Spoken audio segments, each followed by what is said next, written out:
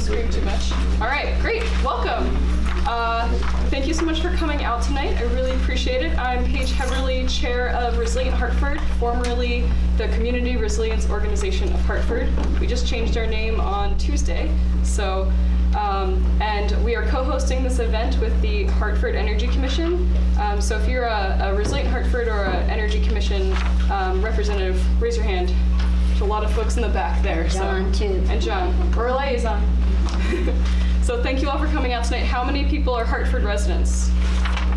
Great, that's a good showing, and I know we've got a Randolph person here. So a little bit about Resilient Hartford. We are one of about 10 resilience groups operating in the state under an umbrella group called the Community Resilience Organizations, and our group started about 4 years ago, kind of coming out of the Transition Towns movement. And we are actually an arm of the town, similar to an energy committee structure. So we're appointed by the select board, and our job is to advise the select board on issues of adaptation and resilience. So part of that is a lot of public education. So one goal tonight is to connect all of you with some of the legislative process and priorities that are going on now, but we also have a number of other events coming up too. Our next event is actually just less than 2 weeks away. There's flyers here, and it's about the 38 hurricane that gave the Hartford High School their mascot. So it's with Stephen Long, who wrote a book called 38, The Hurricane That Transformed New England, and that is on Tuesday, April 23rd at 7 p.m. right here. And it'll be kind of about the book he wrote on that, and then also kind of looking ahead if and when we get another storm of that magnitude, what would that look like with today's infrastructure and today's communities. So be sure to come out for that. We also are launching an incredible initiative called Potato Fest. I'm sure a lot of you came in after I brought the potato in, noticed that silly thing, so be sure to get your picture with the potato. And Potato Fest is a inter-village competition in Hartford, but we welcome anyone who wants potatoes to grab some, to encourage households to plant backyard potato patches. So it's supposed to be fun, it's supposed to be kind of silly, but we believe that local food and backyard gardens are a key piece of a resilient town. So West Lebanon Feed and Supply has been a great partner with that, so you can actually pick up a voucher to get free seed potatoes in the early first part of May at West Lebanon Feed and Supply to start your own potato patch. And we'll have a number of workshops that are kicking off, and there's all the dates there, but one in each of the 5 villages of Hartford. So West Hartford is the first, and White River Junction is the last, and those are between April 18th, so a week from yesterday, and May 9th. So Hartford residents or not, be sure to come out to those and learn how to grow potatoes if you are not familiar, and maybe learn a new method if you are familiar. And little flyers to remind you of when the potato kickoffs are right up here. Right up here, and then we also have a grower's guide. If Laura, you want to be Vanna White here. So if you are just not the kind of workshop sort of person, there's some guidance pulled together from lots of wisdom and Kai's hard work to serve as a little guide for growing your own potatoes. And then our next and last event that we currently have scheduled is Friday, May 31st, and is with Connor Stedman, who's a permaculturist and silvopasturist, who will be giving a talk here called Thinking Like a Watershed, Community Scale Resilience Planning. So I am really excited for that one, and it's also on this little quarter-page sheet. So if you don't have a notebook and aren't taking notes, don't worry, we've got you covered. So I'll turn it over to Laura, who will introduce Dick. Yeah. Thanks. Senator McCormack is currently the co-chair of the Legislative Climate Solutions Caucus. So that's made up of this year, what, 50, 20? I don't know. No, it's more like 80. 80 a lot of people. Legislators are on this caucus. They meet Thursdays at noon. Yeah. And I think I found out who provides you pizza. It's VPERG? VPERG and the VNRC. Yeah, so they're, treating them nicely, trying to get our legislation through. So that's what he's currently doing. But in the mornings, he is on the Health and Welfare Committee of the Senate. In the afternoons, he's on the Appropriations Committee. And he mentioned to me that he's going to be speaking a lot about the Appropriations Committee. But formerly, he was on the Natural Resources and Energy Committee of the Senate. So I went and Googled you. Uh-oh. And you would think they'd have this long list of things about our senator. No, it was about his singer-songwriter years. Well, that's Google. The legislature was my yeah. So I thought I would just embarrass you a little bit. Oh, boy. Back when you were probably in your 20s, you were taped saying this song about coming up from New York, and your mom teaching you this song.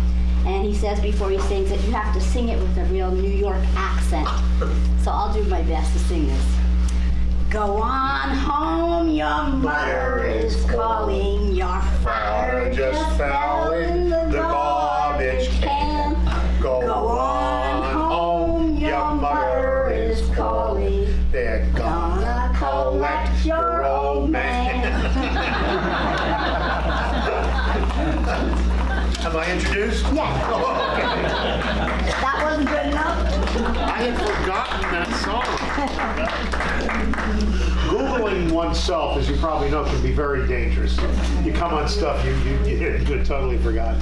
I love the potatoes. When my great-grandparents bought their house in Bethel around 1890, the quitclaim deed said that the sellers had already planted their potatoes, and part of the sale was that they had the right to come back in the fall and harvest their potatoes. And so my great-grandparents, their first year in their house, watched the potato crop go away. After well over a century, it finally being passed down generation to generation, my cousins inherited the house and realized they had no use of it. And I had arrived at the point where many Vermonters find themselves of realizing I could not afford my ancestral home. And they sold it. And in any case, the day of the closing, several of us gathered, read a few poems, shed a few tears, and then I gave out, everyone had a potato. And we all said, the McCormacks are leaving, and we're taking our potatoes.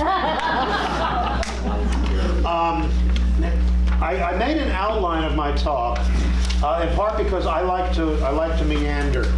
I like to take side trips when I speak, and I figured it might help for you to know that I actually am still, I know where I am talking, and we're going to come back to where we were when I left off. For example, I had not thought to talk about the potatoes.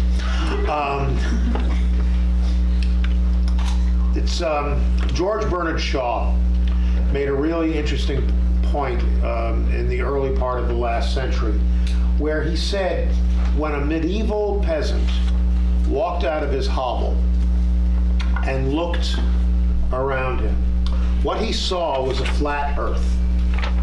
And then he could see with his own eyes the sun rising. And he could see the sun move across the sky and see the sun go down. Science asked him to suspend his own trust in his own senses and to believe that there's a formula, but the peasant couldn't work the formula. The peasant couldn't do the math. Scientists did the math. And they said, actually, the Earth's not flat, it's round. Actually, the sun is not moving. The Earth is turning, and our perspective is changing, that's all. They had to take a certain amount of faith that scientifically things are not always as they appear. Global warming science does not ask us to do that. Accepting global warming science is a lot easier than accepting the heliocentric solar system. Because really what global warming science is saying to us is, hey, you know what you're seeing with your own eyes? It's real. That's all it's saying, is that the science vindicates and supports what we already know is the case. And I would say that I have come to the point, because as a policymaker, obviously we talk about things that people disagree about all the time, and you work hard at disagreeing without being disagreeable, as they say. I, as a teacher, finish every course with a little lecture to my students. I say, it is possible for a person to be completely wrong without being stupid, evil, or crazy. And we can argue and still be friends. But I have come to the point where I am no longer willing to spend time and energy arguing with someone about the science of global warming. The debate was resolved scientifically years ago, and we have work to do. And the people who will argue now, and it's interesting, they still call themselves skeptics. And I think people who don't accept the science on global warming and call themselves skeptics are flattering themselves. A skeptic is someone who holds out for better evidence. A skeptic is someone who recognizes the flaws in the argument. Someone who digs in his heels and ignores the proof is not a skeptic. He's, I don't know, we're all friends here. Can I say bonehead? I mean, it really is boneheadedness. It's not skepticism. We have work to do. And I would say that the deniers of global warming science have basically talked themselves away from the table. I don't know about you, but when I am talking to someone who's still not convinced by the science, to be honest with you, I'm not really being sincere. I'm patronizing the person. I don't want to hurt his feelings. I don't want to be insulting. But I'm calculating, how do I get out of this? I've got work to do. How do I get away from this fool? And they really have put themselves in the position of the guy at the far end of the bar at 2 in the morning. Or everyone's crazy uncle ruining another Thanksgiving. But that doesn't mean that they are powerless. First of all, there's an organization called the Heartland Institute that sends me, I'm a legislator, I get a newsletter from them regularly, and it's called Climate News, and it's got graphs, and it looks like science. And it's, and it really is nonsense, but it looks like science. But it's not as though the skeptics actually buy the anti-scientific argument. What you get is a subtler argument, which is, well, I'm almost convinced on this, but a lot of people disagree, and you got to listen to both sides. And you hear that all the time. And there's the idea that any scientific study that vindicates global warming science is not real science. It's biased. And it's biased because it vindicates global warming science. I count former state senator John McCormack as a personal friend. He's one of those people who is capable of being wrong without being evil, stupid, or crazy. But he will write a letter to the editor of every paper in the state every couple of years in which he challenges people. He said, I challenge anyone to come up with real scientific proof of global warming. And what it is that it's long enough since the last time he did this, that there's always some gullible soul who will read that and say, well, I can do that. I can provide the scientific proof. And they'll respond, and then the answer is, well, that's not real science. And the reason it's not real science is because it supports the science. And so therefore it's biased. And that notion that those of us who accept the science, that we're dogmatic, that we're not listening to the other side. That idea takes a lot of time and a lot of energy. And it really is based on a fundamental misunderstanding of how science works. And this is where I want to go next. My father was a science teacher, and I grew up in a Catholic neighborhood. All my friends would ask their parents, why is the sky blue? And the answer was very simple, because God made it that way. The sky is blue for the glory of God. My father would answer, why is the sky blue? Well, the prevailing theory is, and I as a little boy would say, Daddy, I don't want to know the prevailing theory, I want to know the truth. And my father would say, well, you know, a lot of people believe if you're good, when you die, you'll go to heaven, and God will tell you the truth about everything. But until then, on earth, we're stuck with our own wits. And the best we can do is to have clear, disciplined thinking. And the clearest, most disciplined thinking is what we call science. But any scientist knows that no scientist really knows the truth. What you have is the theory that has been vindicated by the scientific method. You have the theory in which we have, I was like 8 years old. He was explaining this to me. Today they'd call it child abuse. But but in any case, the idea that the theory has enough learned, competent, science-based confidence that we treat it as the truth. Philosophically, all scientific assertions are contingent. They're all, at least potentially, in doubt.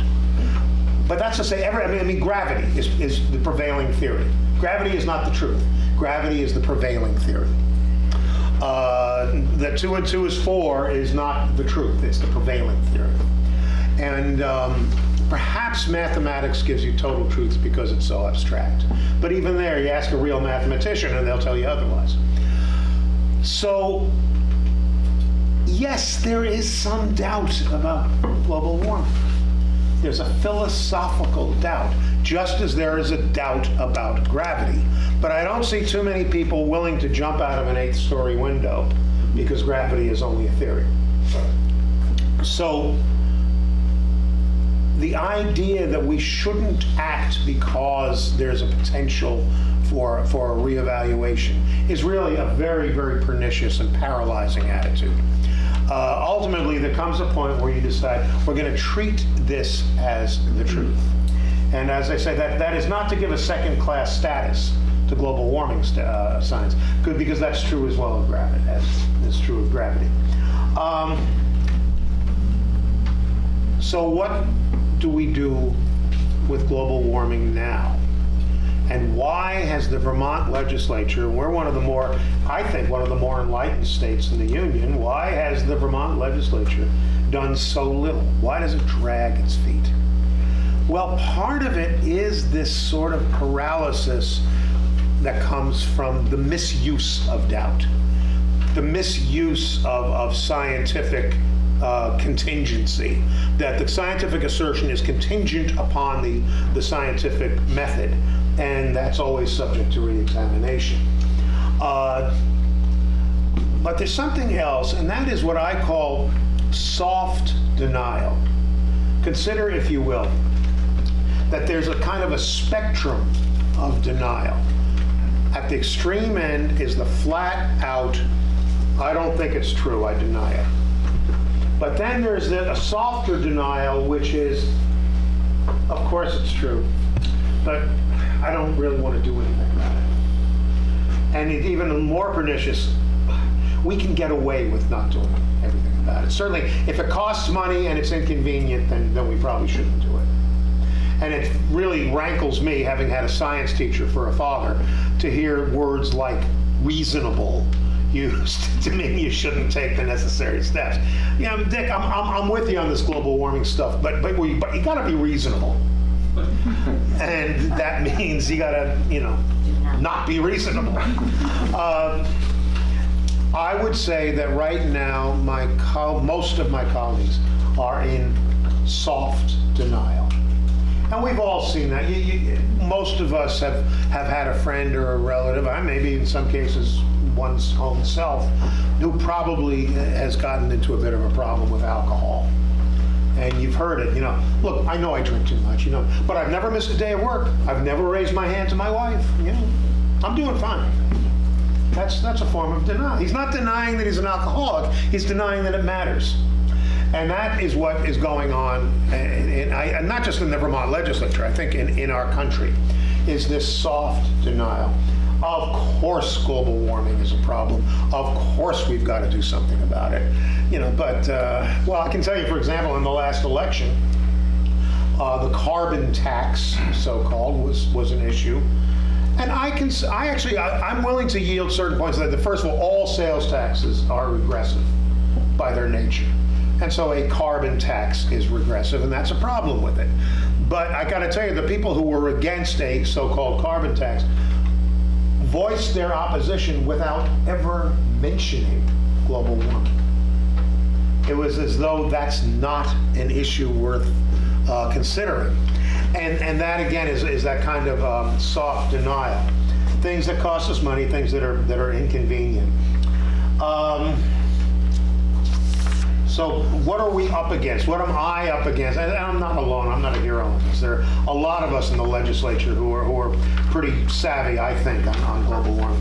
Well, we're up again. We have various phony theories, some of which are infuriating. I'm wondering how many of you have heard some of these. I love this one. There's always been a natural warming and cooling cycle. Right? You've heard that. Well, we know that. Everyone knows that. In fact, that's the baseline for global warming science. That's how we know there's a problem, because what's been going on during the industrial era is inconsistent with that. So when someone says that global warming science is wrong because there's always been a warming and cooling cycle, then what they're saying is, I don't buy the global warming stuff because I don't know the first thing about it. I don't even know the first line of the song. That's why I take the position I do. I love the one, and I had a guy really lay into me a couple of weeks ago. It was a town meeting, and I was getting around to the various town meetings. And the guy said, don't you understand that there's something called the carbon cycle? Trees, plants, basically breathe in carbon dioxide and breathe out oxygen. And of course my answer was, yeah, I passed 9th grade general science. Doesn't everybody know that? But the implication is, no, not everyone doesn't. Also, the implication is, if you buy the science on global warming, you're stupid, and you need people like him to explain to you about these things. And of course the logic also is, if this occurs naturally at this level, then artificially raising it is fine. It occurs naturally down here, so therefore we're fine with more. The analogy I would use on that is a dry martini. I have never once in my life encountered a situation where one dry martini wasn't a great idea. Because it's a great idea does not mean that 2 martinis is a great idea. 2 martinis are a highly questionable idea. Largely because if you have 2 martinis, you're very likely going to have 3. And 3 martinis is a disastrous mistake.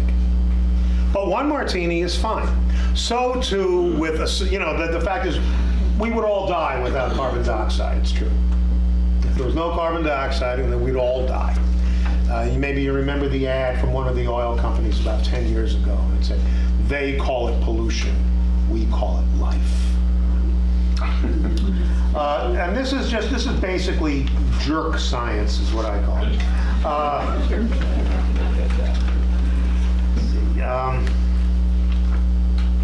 Bear with me. I have come up here to talk to you without my reading glasses.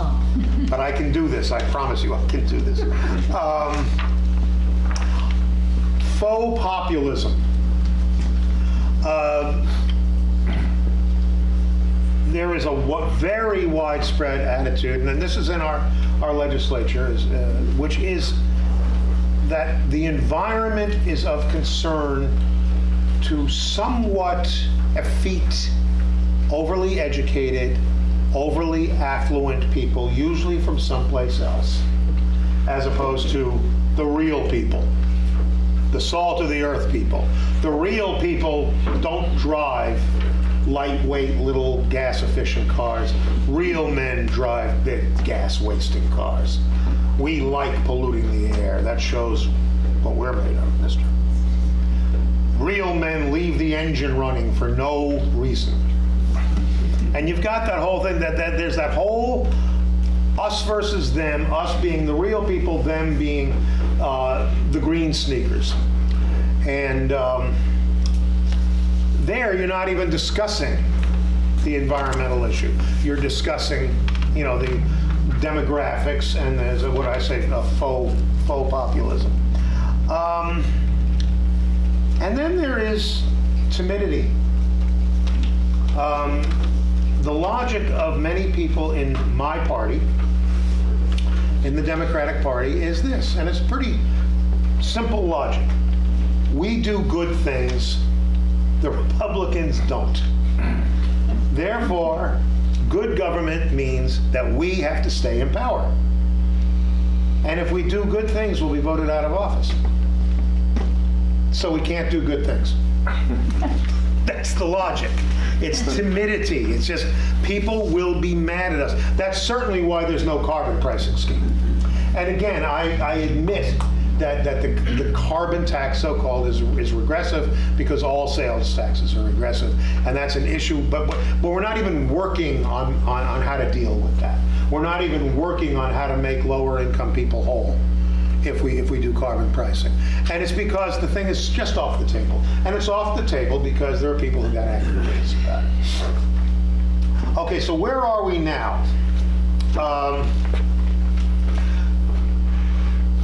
I'm going to give you a list of issues that I think, and I think you already know this, but let's just go over it to get oriented.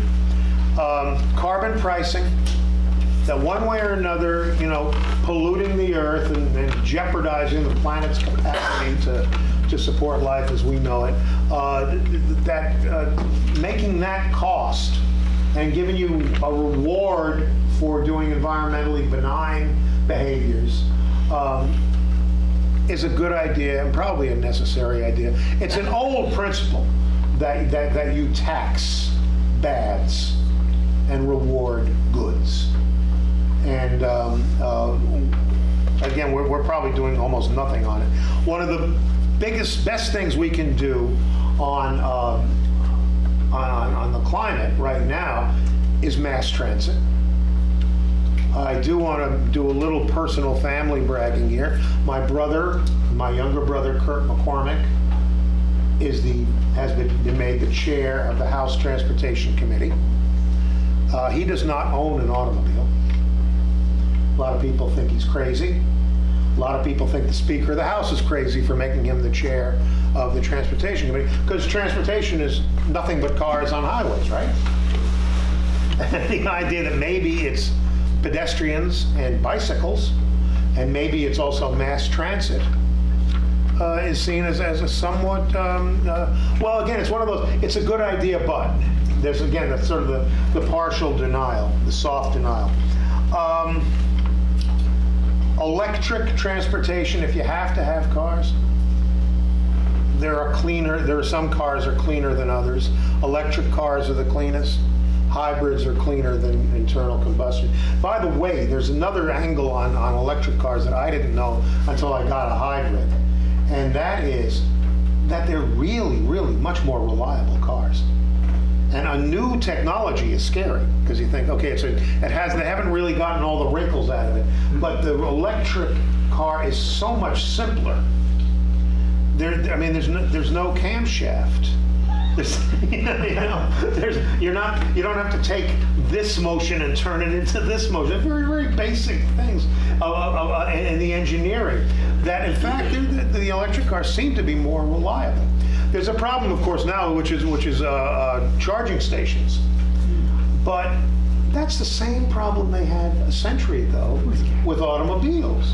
I'm reluctant to buy a car because I don't think there are enough gas stations out there. And I'm reluctant to open a gas station because I don't know if there are enough cars. So you ratchet it up little by little, and this is where government really can do something, which is you tweak it.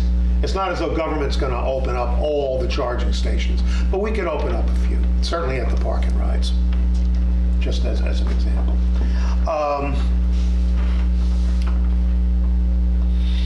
clean, renewable energy. Boy, people hate the windmills. And that's a problem because I don't know if we can do it without them. And I don't think the windmills are any more unsightly than ski area. Maybe it's an aesthetic compromise, but you know, you accept the compromise because it's necessary. But solar, as beautiful a place as Vermont is, well, there are places in Vermont that are already aesthetically compromised, and there's no reason not to put solar collectors on them. So that's a direction we want to move in. Weatherization. The cheapest kilowatt is the one you don't burn. The cheapest oil is the oil you don't burn. Just conserving, and it's a good old Vermont value as well. And we have a weatherization program.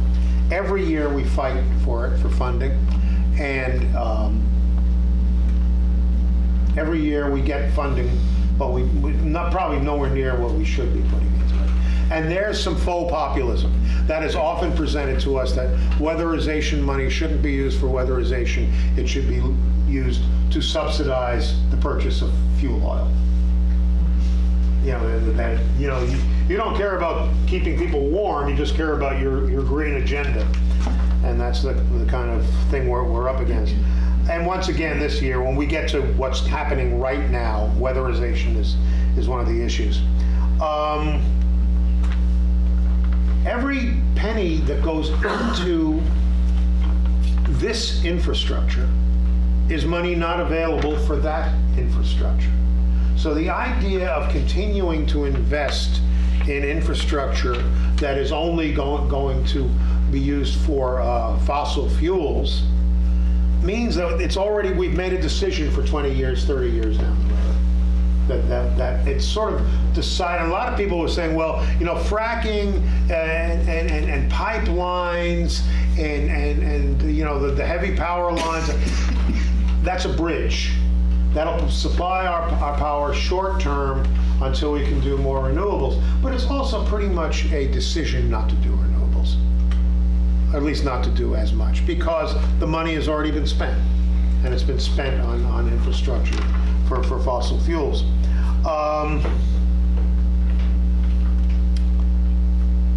What is happening right now? What is happening right now, this is the end of the legislative session, and we are really down to two initiatives. One is weatherization. To maintain, to keep the weatherization program for poor people, and hopefully to expand it to not to comfortably middle class people, not people living at the level I call Buick prosperity. It's funny, I keep talking about that's a term I invented to describe my grandfather. But Buick's, but it's just people who are not necessarily poor, who would not generally get any kind of public benefit. But it's a public benefit that they weatherize. And so weatherization is the issue. And then the other one is at least tentative early baby steps on electrification of transportation, other than rail. I mean, rail is really one place that is still being neglected, although not entirely. We're putting a couple of million into rail. But the idea of electric transportation, meaning buses, for example, we should use the Volkswagen money. We're getting a payback from Volkswagen. It's part of their punishment for lying about the fuel-efficient diesel. That should be put into transportation. I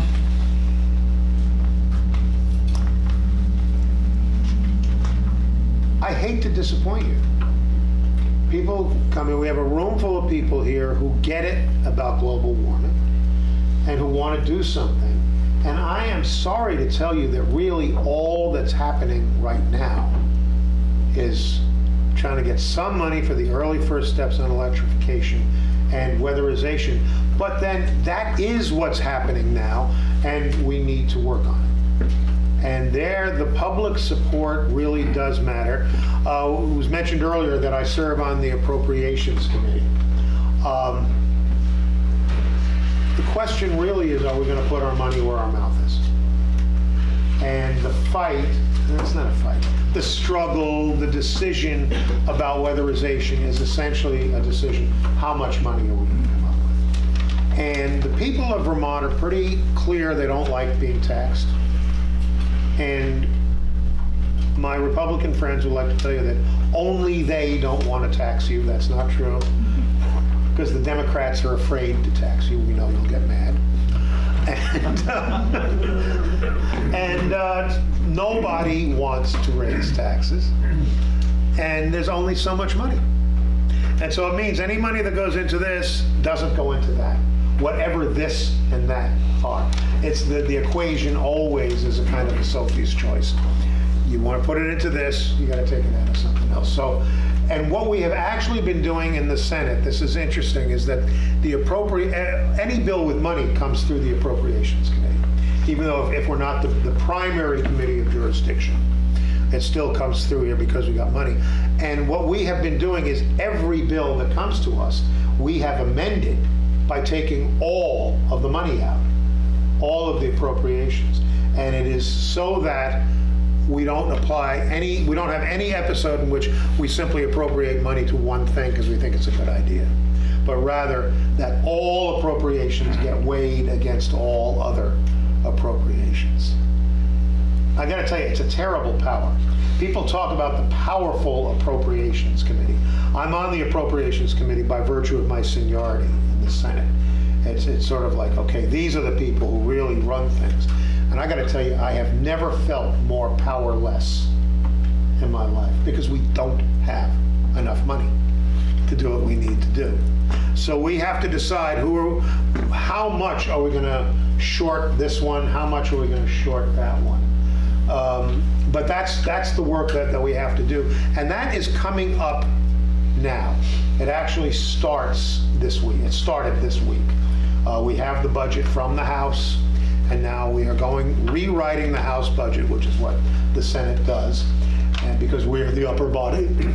And the word Senate comes from the Latin senex, which refers to old men. The idea that we are the wise ones. It's also the root of the word senile, but that's another thing. But in any case, I've been in the Senate for 30 years and have never seen the slightest indication that we're any wiser than the House. But that is our role. That is the job.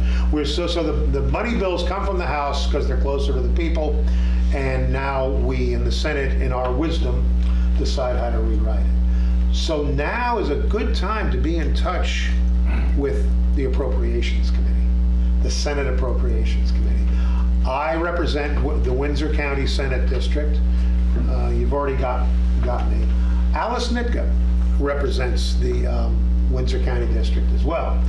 I count her a friend, I count her an ally, but she is very, very scrupulous about the taxpayers' money.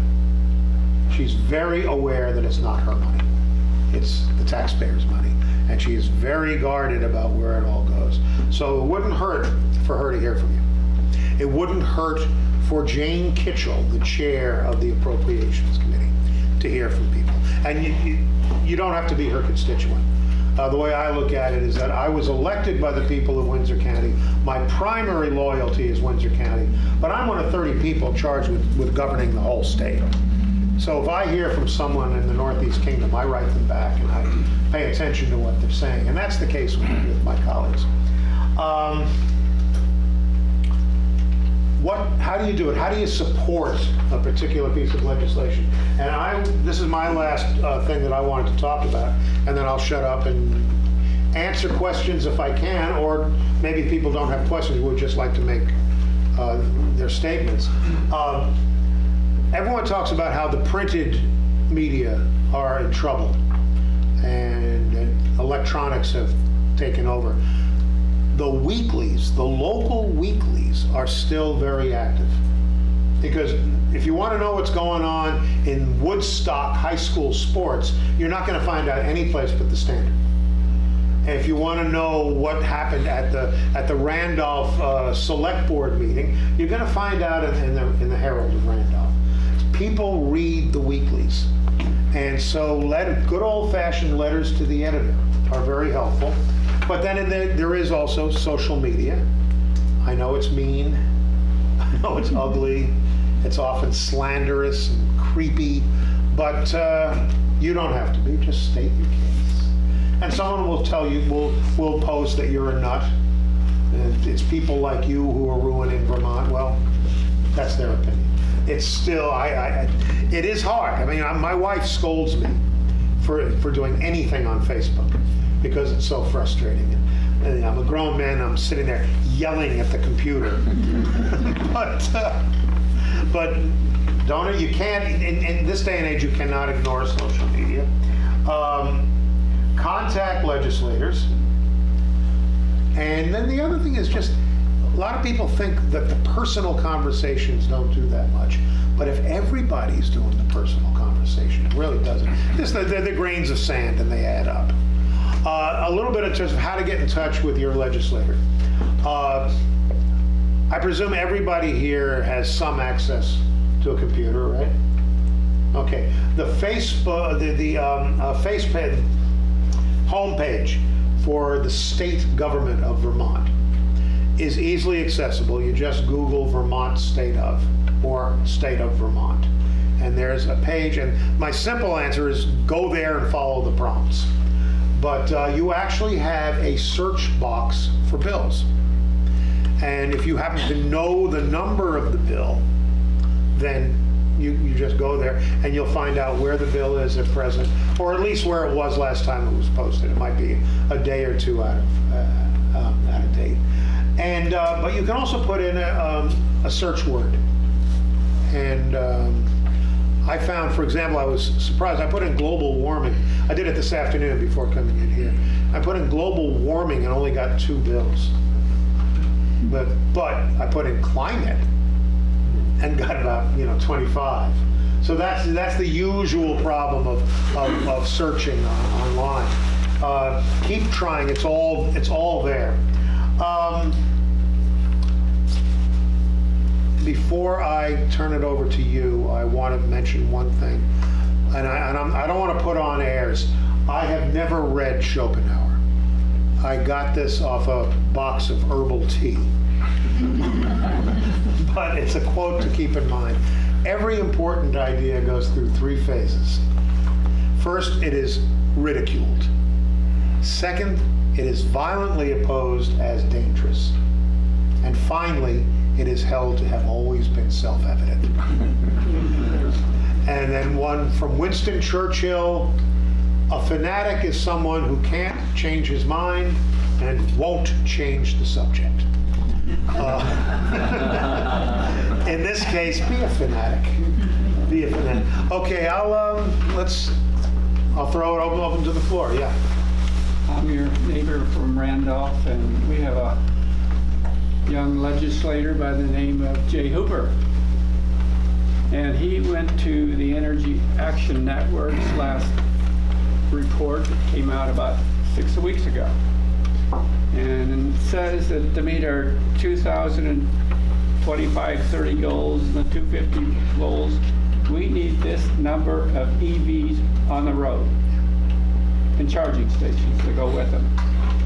So I don't know where he went with it. You probably did, maybe in the climate caucus, and he said that's $20 million. So I'm proposing $20 million. How far did that go? Well, he said I'm hoping for 8, but well, of course, everything right now is still up in the air. There's no $20 million for that. I can tell you that. So we're not going to meet the goals. Well, you see, that's one of the bills that is pending, and it's not going to get a lot of attention this year, but will in the future. Is that the famous goals? This goes back to the Shumlin administration, 90% renewables by 2050. I always said on that, I don't expect to live to 103, so I can make that promise. I won't have to answer for it if we don't keep it. But no, is that those are goals. Those are not required. We have not required that of ourselves. So there is a bill to take those goals and put them into statute. And that's worth supporting. That's worth pushing. Where did I? Bill number for that? Yeah.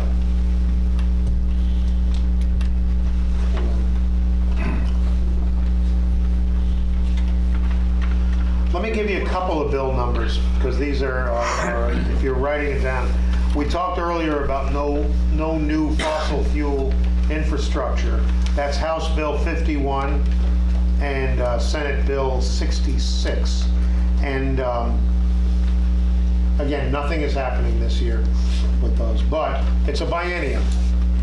It's a biennium, so we come back next year. And I got to tell you, the public support seems to have, it's been there all along, but it's getting louder in the last month. It's really catching, so keep that on. To put the goals into statute is House Bill 462. And there is a Senate bill as well, introduced actually by Senator Clarkson of Windsor County. And I don't remember the number of that. Again, nothing had happened with it this year. But I mean, the idea that we have to not just, to say we're going to be at 90% renewables by 2050, I'm 72 years old. It's easy for me. I just say, yeah, I promise, we'll do it. And if it doesn't happen, I won't be around to be confronted with that. But if we put it into statute, then interim targets are compulsory. We're breaking the law if we're not. Not only have we not caught, not only are we not on pace, we're actually falling a little bit behind. We're actually losing ground. So it would be a good thing for us to make it illegal to lose ground. Yeah, that's a good point. I also want to tell you, this is a little bit dismaying. I think it's 4% of the cars on the road in Vermont are electric. And that's simply the fact. What one does with that fact, my reaction that 4% of the cars on the road are electric was, oh my God, we've really got to up our game here. We got to really do a better job of getting electric. A fairly powerful Senate leader confronted me with the fact that 4% of the cars are electric as a reason not to pay attention to electric cars, because they're not where the action is. That the people are still driving internal combustion engines, gasoline-powered engines. Therefore, that's what we should be thinking about. And why are you wasting your time with 4% of the cars? The exact same fact. And of course, you can see his logic. It's not completely illogical. I think he's wrong, but he came to the opposite conclusion that I have. Yeah. Just out of curiosity, if the goals are translated into legislation or into statute, and that includes interim goals, and we don't meet our interim goals, what are the consequences or potential consequences that the legislators are thinking of? Citizen action groups could sue the state. And if you look at the federal, the pending docket in the federal courts, Sierra Club versus EPA, there's always a Sierra Club versus EPA case, because that EPA is not enforcing the law adequately. You'll also get Chamber of Commerce versus EPA, and they're saying that they're overstating. But I mean, that's how the bureaucracy implements the law is a subject for argument, and having it be in statute gives a judicial tool to citizens who think that the government's not doing its job. Yeah. The bill that's called fuel tax, you said that was it's the weatherization bill. Oh yeah. When it came over to the Senate, what I was hearing, I think today, is they're trying to find a different way to finance it. Yeah. They didn't say what it is. Yeah, because I don't think anyone really knows yet. But there is that problem. The way weatherization is a great program. It's big bang for the buck, which is just that we help people tighten up their houses so they're not putting heat and money and greenhouse gases out their windows. And the way it has been funded is a surtax on the on heating fuel, and to get it to increase weatherization required that the House agreed to increase the fuel tax, the fuel oil surtax. And it is regressive. And it was an issue that many, when I talk again about populism, there are people who are saying, you're taxing the poor people that you claim to be helping. That's the conservative opposition. And frankly, they've got a point. So what we're trying to do is figure out, is there some less regressive way to pay for the program? And we really haven't gotten there yet. That's what we will be doing in the next few weeks. Yeah. Yes, thanks so much for being here and talking. A couple quick ones. You know, we the people probably pay for the governor's vehicle. That should be electric. Right now. We can afford that. If you can go ahead and buy an electric car, that would be a good idea. I've been in Montpelier where a police officer is directing traffic while his vehicle is off to the side, idling. What was the excuse? The excuse was, well, we have so many computers on board, we have to keep running the car to charge the battery. Why not put another battery in the car and make it a law for law enforcement to turn off the cars?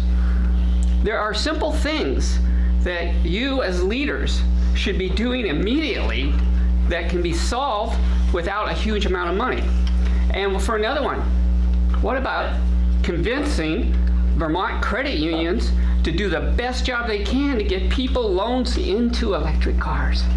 You know, this is called education, and you're a great educator, but we need leadership to educate those, for an example, hardware stores. Start selling the electric lawnmowers, start selling this stuff. It's just outrageous what's going on in the retail world. Thank you. I'll count that as a statement more than a question. Yeah, a bunch of it. And actually, I think you've made very good sense. This gentleman ran against me for the state senate. As an independent. Was a great candidate and made some really good points. So, yeah, I take that to heart. Yeah. There's several things that you said that I'd like to comment on, but just thinking of one here. I drive a car. I would much rather be taking the bus. But, first of all, the bus does not run at night. This is at night, obviously. The bus does not run on weekends. The bus, there's a third one, holidays. Okay, this is White Oak Junction. Obviously, we help support the buses in here locally. So that's my problem. Well, how do I'm in the 80s, I'll admit. So I should be staying at home all the time, but I'm not the kind of person. No, you don't want to, right. I don't like to stay at home. I want to be out and coming to this meeting. So, but how can I do it? But I got the car. I can walk here tonight, but yeah. I mentioned my brother Kurt, who chairs House Transportation and who does not have a car. He and I are of a mind on transportation issues, but I got to say, he walks the walk better than I do. Any place I go, the first place I look for how to get there is train. If I'm visiting, if I'm going to New York or Philadelphia, I've got family out in Michigan, I always look first at the train. I rarely take the train because the schedule doesn't work for me. And if there were more trains, I would use them. I really think there's sort of a build it and they will come principle, which is that if we have more, there's a point at which you have to take a leap of faith that if you build more trains, more people will use the trains. That people like me, because I would use it if the scheduling worked. I got to say, my brother Kurt would cancel the trip. He said, if I can't get there by train, I'm not going. I'll go another time. But Vermont is particularly a problem in that we are the most rural population in the country. And of course, you can figure these things different ways. If you take the population of Montana and divide it by the square footage or acreage, then Montana is, the population is more rural than we are. But most of the people in Montana are in the handful of population centers. Vermont has a dispersed population. We are the most thinly settled state, or thinly settled population. We all live, and to a certain extent it might be said we live in the wrong places. Everyone should live in a village. If you're not a logger or a farmer, it's probably a self-indulgence to live out in the country. And I live out in the country, I got to admit this. And I live out in the country because I like it. It's a poetic, aesthetic satisfaction. I love having deer in my yard in the morning. But probably we'd be better off in the villages because we are so thinly settled, so broadly scattered. It means that mass transit is a problem for us. I don't know if there's a way to get Vermonters that, when Vermonters go from here to there, they use mass transit. I mean, that's pretty much the way it is for a lot of people in New York City, for example. They walk or they use mass transit. They're much less environmentally destructive per capita than we are. But we have population centers, and certainly buses. I mean, it's a half hour from Brattleboro to Springfield, half an hour from Springfield to White River, an hour from White River to Montpelier. I mean, there are certain areas, not to mention that we got a train line coming all the way up, you know, the Connecticut is a good passenger service, you know, that goes all the way to Burlington. Why not commuter service? I live in Bethel. I live 1.5 miles from the train station. I would love to ride my bike to the train station and take the train to Montpelier Junction and then ride to the, you know, but we could do more on mass transit. And I really do think build it and they will come. If we do more, it'll be more usable and then more people will use. Lady in the back, I know that. Yeah. So I recently heard a statistic that 85% of Vermonters live within a quarter mile of a railroad, not a stop, but a railroad yeah. that was A track. A track. Yeah, I know I'm having trouble with that word. Okay, railroad track. Yeah. So, and this, you know, granted, was told to me by All Earth Rail, who has these bi-directional bud cars. What's being done, and it sounds like right now most of their roadblocks are because the railroad company owns the tracks, not the state. So what's being done to make that easier for them? They have money, they want to get on the tracks, but the companies, the freight companies won't let them. Again, I am focusing on where the action is. Right now, the action is in the western part of the state, and the possibility of a bud car, Yeah. Commuter train from the south into Burlington. And I think that may happen, and in part because it's not just the state. There's commercial interest in doing that. Always, it's dismaying that we're not doing more. But that's where the focus is right now. But again, the track from Washington, D.C. to Montreal is, you know, usable for passenger service. There is passenger service in Vermont now coming up the Connecticut River as far as White River and then up across the state, ultimately in St. Albans, whereupon you got a bus to Montreal, which is just very frustrating. And you can't come back. The schedule doesn't work right. No. It's happening slowly. Yeah. When I was a kid, I remember on TV there used to be public service campaigns, which were not advertisements, but they were trying to get across a message about something for sort of societal improvement. And I wonder why, I feel that programs like Weatherize and Solarize, which the Barnard Energy Committee has supported, are wonderful, and I'm glad that we've done those, but they feel piecemeal. As I look back on, as I look at where we are and where we have to go, it feels like that we felt real success with those things. We need a much bigger, broader buy-in. That these things aren't so that they aren't viewed as optional, but they're viewed with some sense of urgency. And I feel that out of somewhere, and it seems to me it's probably state government, there should be messages to the public that climate change and overshoot need to be addressed. And I'm wondering if you are hearing about that from anywhere else, and if you have any suggestions as where some traction might start to come on an idea like that. Well, I understand you to be making 2 points. One was the idea that you talk about things being piecemeal. Mm-hmm. There is H477. It's a House bill that is a comprehensive global warming bill. And that is that it addresses a wide variety of strategies. And has not gone anywhere this year, but again, it's a biennium, and after which we have another election. That idea could be addressed. On the other hand, if you get too ambitious, it's tempting to say wonderful things about the environment, but not actually do that much.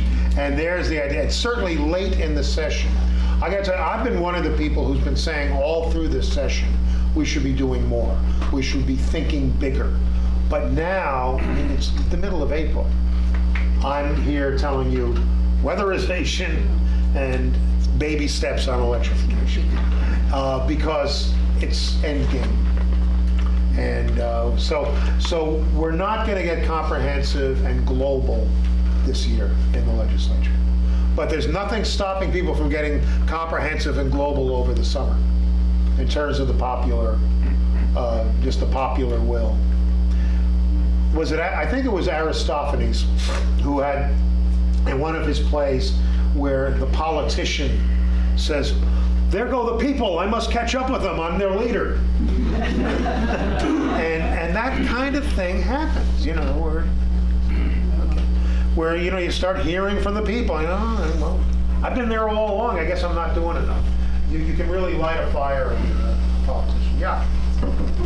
We had the opportunity to join an electric co-op, solar co-op a few years ago, and we're now getting about 30 to 35% of our total energy is coming from that co-op up in Randolph.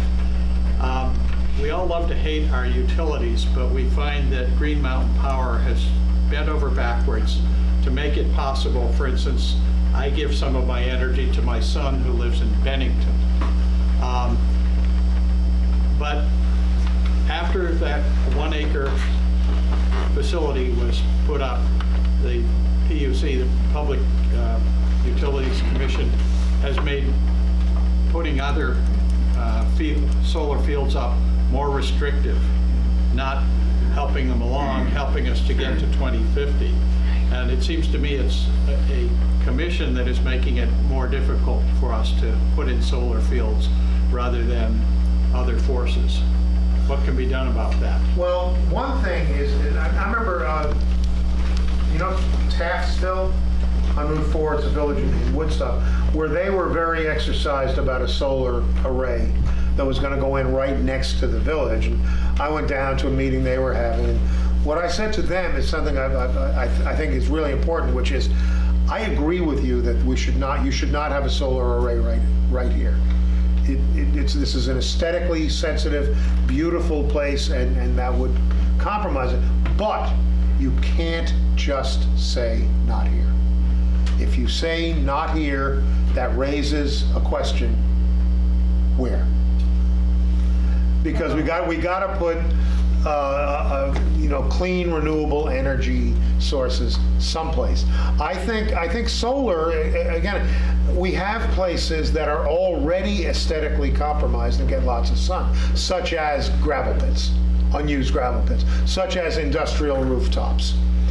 And that's for the large scale. And then, of course, there's also small scale, just individual housetops for that family. But even an array, there are places where they probably, well, I think parking lots. I don't understand why there aren't more in parking lots. Yeah. I'm a part of that community solar in Randolph, and we're going to do another one this year. You know where yet? Nope. That's all the fun of it. Yeah. As a politician, tell me how I should best communicate to a committee. Do I do a single letter as a person? Do I do a letter as an energy committee? Do I join with like 10 other energy committees and do a letter? Which one is more powerful? Okay. Well, I think it depends on the committees. And it depends on the politicians you have to. So one of the things I would say is kind of get to know the people you're dealing with. Get to know about them. I mean, for example, you live in Hartford, so I would ask Kevin Christie and Becca White and just say, tell me about that committee. How do I deal with them? Because different committees are dealt with different ways. Let me tell you a couple of things not to do, okay? Nobody likes to get scolded. Nobody likes to get threatened. And for example, I have been getting a lot of emails, not on this subject, but I've been getting emails that have been saying, I am watching how you vote and I will be remembering in November. Well, first of all, I know that. How does he think I got elected in the first place? I know what happens in November. But the other thing is, I take an oath of office that I will vote my own best judgment as to what will best conduce. Vermont Constitution has strange usages sometimes. What will best conduce to the best interests of the people of Vermont. And I'm going to do that. And if I get voted out of office, I get voted out of office. I once said to someone who was threatening to get me voted out of office, I said, you want me out, vote me out. I'm in the prime of life. I'm an intelligent man with a decent education. I'll find something else to do. He wrote a letter to the editor saying, Senator McCormack said he doesn't have to do what the people want because he's intelligent. To finish answering the question, I find, much to my surprise, that I prefer email to phone calls, because phone calls come at inconvenient times, and email I can manage when I deal with it. Other people don't want the email. They find that the annoyance. Also, I would say, you want to have enough information and enough persuasive logic that there's some reason why someone should agree with you. But, so, I mean, just when I get a message, yes, on age 57. Oh, well, since you put it that way, okay. I need more than that. But I don't need a book because I don't have time. I represent 60,000 people, and they're all writing me now with the electronic revolution. It's amazing how much. This is a letter written by a lobbying group that the energy committees are signing on to. Aha. Or not signing on to and writing our own letter. That's the question. Yeah. Well, first of all, when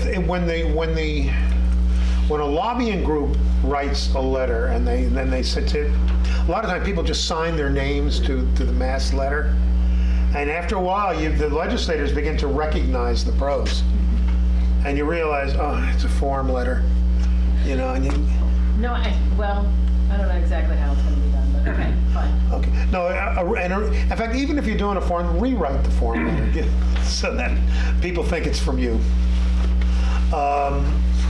No, the one thing I would say is,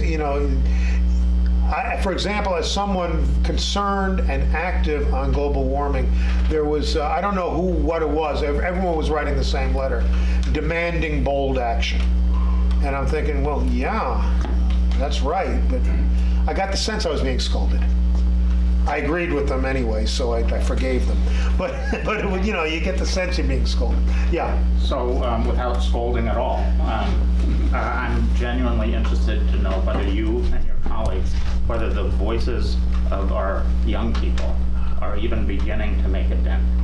And the reason that I ask is, I woke up this morning and found this letter from scientists in Science magazine. Hundreds, if not thousands of them will be signing, and I'm not going to read it, but to say they declare that these young people's concerns are justified. They say it's critical that we immediately begin a rapid reduction immediately. And they say politicians have the huge responsibility of creating the necessary framework. And they say these young people, there's no time to wait until they are in power. And they say they deserve our respect and our support. These are leading climate scientists, and I'm very curious whether that's getting across in the state. It depends. I would say that the legislature is made up of people every bit as diverse as the public that they represent. I have colleagues who will roll their eyes at that and say, you know, these kids shouldn't be marching, they should be back in school. On the other hand, I have people I have a couple of colleagues who are older who are thinking, in fact, to tell you, I don't want to start rumors that I'm going to retire. I think I'm not going to retire. I love my job. But every 2 years I ask myself, has the time come to retire? And I now have been thinking, boy, there's a whole new generation of young kids out there who are just chomping at the bit. Maybe we should, everyone over 55 should just clear the hell out of Mobile and give them. I said maybe. But what I say is, that's a false choice. It's up to you. Yeah. And we are speaking up, she says, because these kids have done their homework. And if you don't think they should be marching, then she says you should be marching. But you can't lay it off on 14-year-olds, can you? No, but in terms of listening, many of us are quite impressed with the kids. Okay, and not just the kids, just the young adults. I mean, yeah, I'll get you. Yeah, Linda. So Dick, last year it was very impressive that there was a tremendous turnaround on gun safety legislation. That arose because of a crisis in Vermont, a particular crisis that affected Governor Scott's attitude about stuff, and something happened. And so it seems to me like your discussion about stuff and looking back at that history, that to get bold action, we have to have some crisis, like another huge flood. It's like overall, is that what it's going to take for action in the legislature? We have to have a weather crisis that affects people and costs us billions of dollars. Is that what it's going to take? Well, I think that's a rhetorical question, Linda. Maybe it is. I don't know. Everybody, not everybody, but the vast majority of my colleagues at least give lip service to global warming. Okay. I will tell you on the gun thing. What got me was not the Fairhaven and the Florida massacre. It was the Connecticut stuff several years ago, where I had always taken the position that we're a safe state and we don't have a gun problem, and why draw rats, to use the Irish expression. And I'm just not gonna anger the gun guys. And after the Connecticut massacre, I thought, how do I face myself if something happens? And I hadn't done more. So there really was, there are some particular episodes tip the scales. But it's not a matter of tipping the scales here. As I say, pretty much everybody at least gives lip service. They're already convinced. It's this soft denial. It's way down on the denial spectrum. And what it takes to get, I don't know. It may simply be that the public really does seem lately to be getting angrier. And well, hold on. There was someone else. Yeah, and then I'll get you. Isn't it really about the money? Yeah. First of all, there's end of the legislation, so it's not like there's millions of dollars to do anything. So it's really the next legislature that maybe the appropriations can work out differently. But the attention, I think, should be there, and forget this legislature Well, I for mean, any except change. we really do want to get weatherization through in this budget, in the 2020 budget. We want weatherization. And whatever small, if it's only small steps are better than nothing on the electrification of transportation.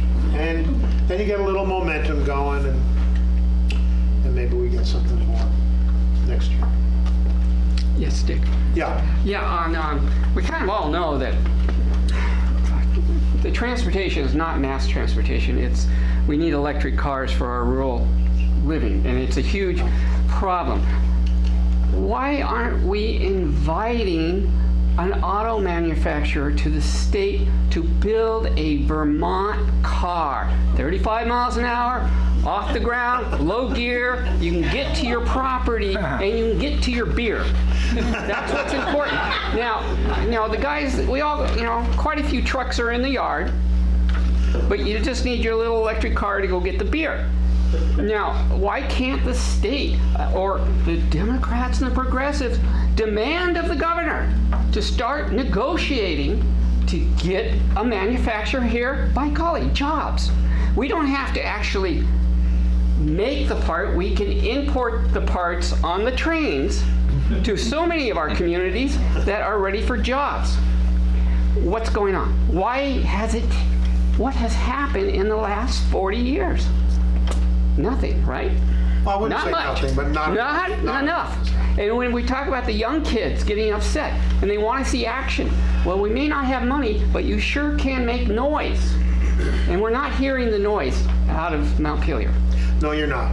And when I just mentioned, why aren't we going to an auto? Why can't Vermont have a manufacturer here building Vermont electric cars? I don't know if anyone's going to manufacture specifically a Vermont car, but in terms of electric cars, there are electric cars. I'm driving a hybrid. By the way, on the faux populism line, I get a lot of grief for driving a hybrid. People presume I'm more affluent than I actually am. We got a real bargain on it. Or we wouldn't have it. But in any case, there are fuel-efficient cars, and what we just need is more people willing to use them. Right, but when the state encourages people to drive electric cars and helps people make it happen, that's the educational tool that will turn this problem around. We're not showing the tools to get there. Well, and it's not money. It's education. I don't. Money. Since I'm a chronic critic of state policy, I don't have to defend the state. But I got to say that the state has actually been trying to promote, going back to Howard Dean, trying to promote an electric alternative. It was exotic in the Dean days, and now it is a way that a lot of people get around. So and there's a small, slow improvement. Nothing like what I wish we had. Yeah. On the subject of transportation, I was hoping earlier you would mention Go Vermont when you were talking about mass transit, which I totally agree with you. It makes sense when there's a critical mass. Well, Go Vermont is trying to do the same thing, create a critical mass, so people should think about that. So it's a platform, an online platform for connecting commuters. And it's a simple solution. And I think what they're trying to do is create a critical mass to have a hard launch in the summer of 2019. I think Paige Heverly knows much more about it than I do, but people should think about that.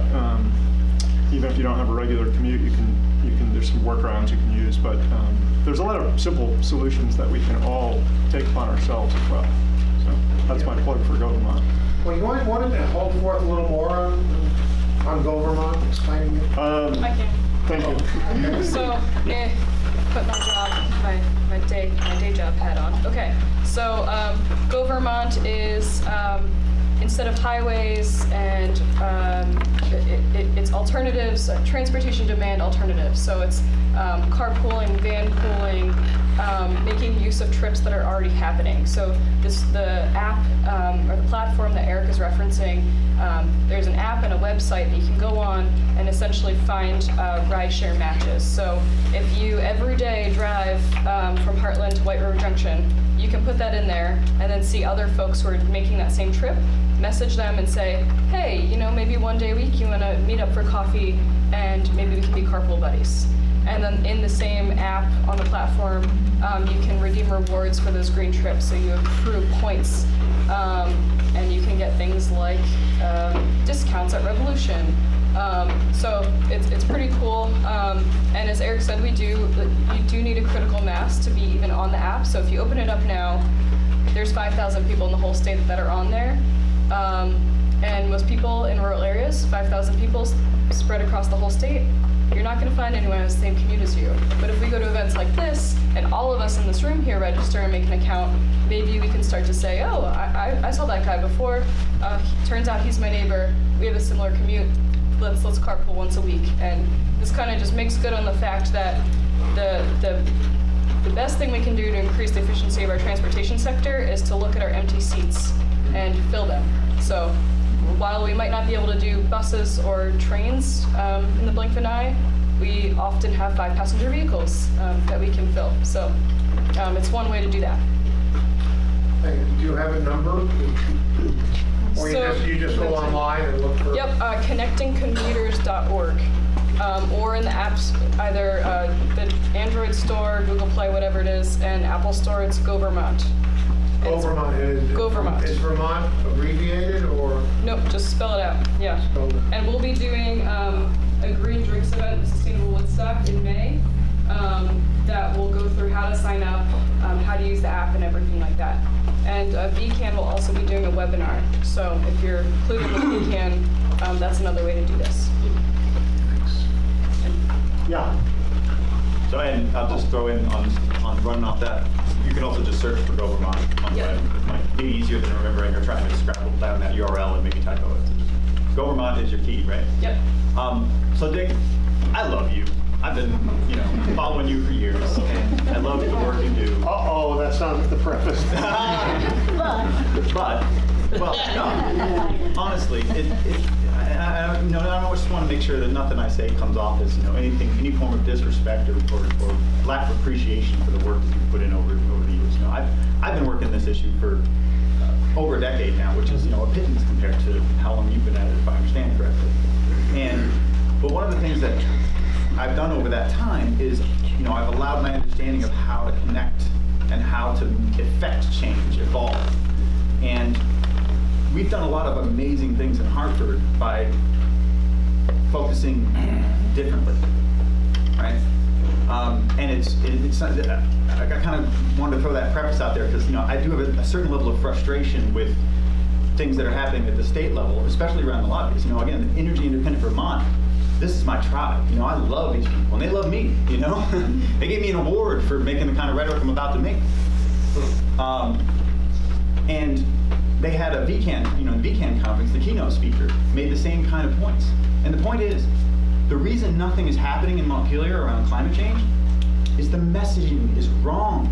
It's just wrong. Because it's all about climate change, right?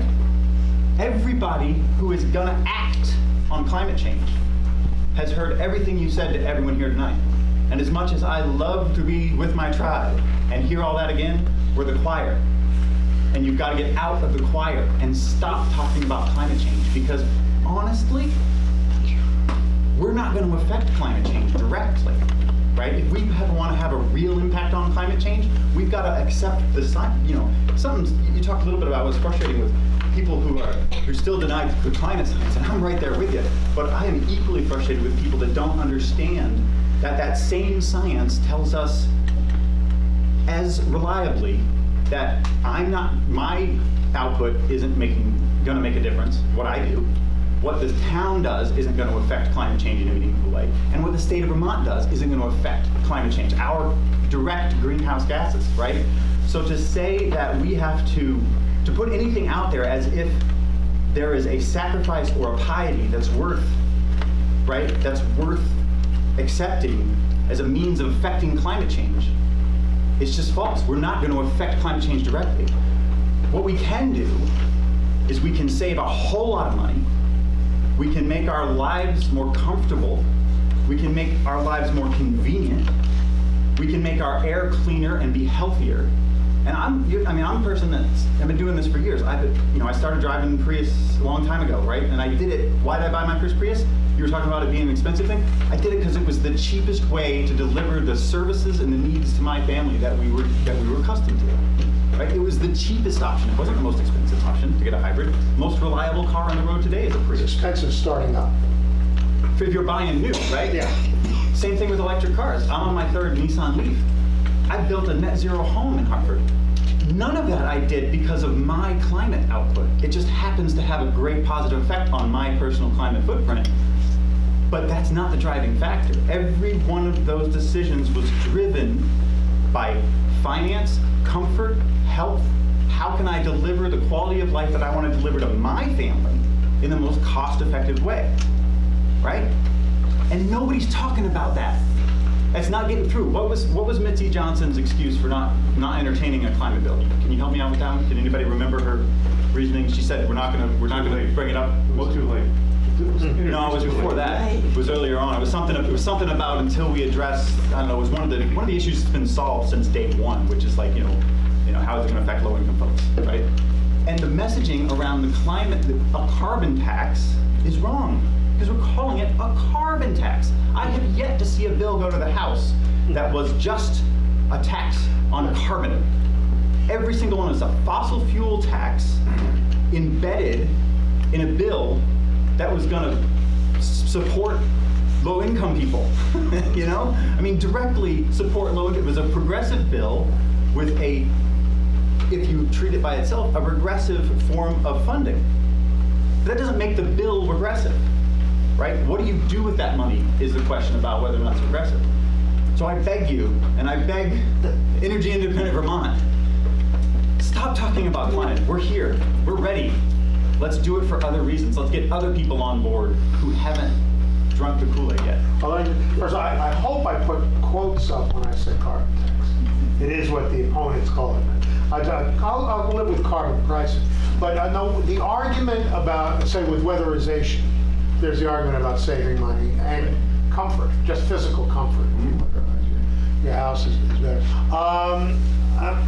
I would say in terms of doing something about climate change, even though, one little person or one little community, is that we're all responsible for our part of the big picture, even if we're just a small part. And the other thing is that the small parts really do add up. Where else does the big part come, does the big picture come from, but the aggregate of small parts? So I appreciate that, and again, I got involved in this stuff with that attitude, but when I started actually trying to affect policy change, in this case it's the local level, I had to get away from that because most people, I realized after years of working on this, most people don't want to think about this stuff, right? And I was really angry about that for about 7 years, right?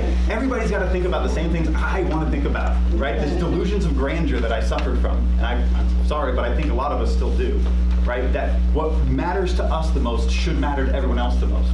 But then I realized, wait a minute, I don't want my surgeon thinking about this stuff. I don't even want my sandwich artist thinking about this stuff, right? I want the people, us, the ones who are passionate about this stuff for some weird, geeky reason, me, right? I want us to figure out how to make it easy for them, how to change the defaults, how to adopt the policies that are going to make their lives better at the same time more sustainable. Or let's stop using the word more sustainable and just say sustainable. Okay, well, I take your point. To expand briefly on your point, it took me 20 years to get clotheslines legal in Vermont. The right to dry law? The right to dry. Love it. And I'll tell you, I based my position almost entirely on energy conservation and got nowhere. When we started getting somewhere was when Yankee Magazine did an editorial praising the bill and saying, "A Vermonter's long johns snapping in the April breeze are as much a part of the New England scene as the scowl on a New Hampshire town clerk."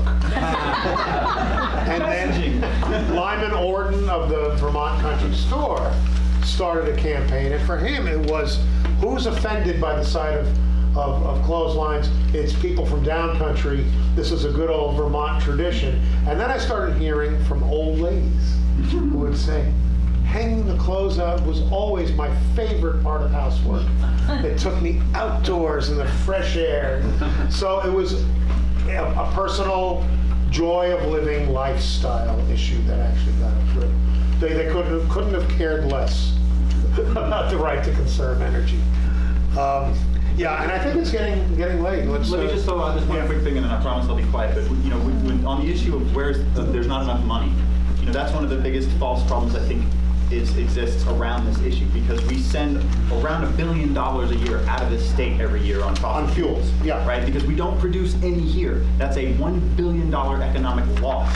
So to say there's no money for it is to not understand economics and not understand good governance and policy. Well, that's an argument that's made regularly. Someone? Yeah. So Alan, in response, and I came a little late, so forgive me if you covered this, but I think Allison Clarkson, so the House's Global Warming Solutions Act, which I think is the comprehensive one, and she, I think, is talking about rewriting that from an economic standpoint. Do I have that right? She has already is the chief sponsor. I think I'm a co-sponsor. I'm not sure. We co-sponsor a lot. Can you talk about that at all? But she talks about redrawing the issue as an economic development issue. Yeah, which I think is very wise. Yeah. I want to respond to the gentleman's point over there. I really appreciate what he said, but I don't think we have any choice but to talk about climate change. But taking his point, we should emphasize solutions, climate solutions, that really are profitable directly. Mm-hmm. And I want to mention just one, which I sent Richard some information about. In the last several years, there's been a revolution in chemistry, which allows us to capture CO2 emissions, mix it with water, and make it into a fuel. And this fuel can be burned in a power plant, so that it's directly profitable. You capture the CO2 from a power plant, you mix it with water, you make it into a fuel. The fuel is returned to the furnace, and the process is repeated.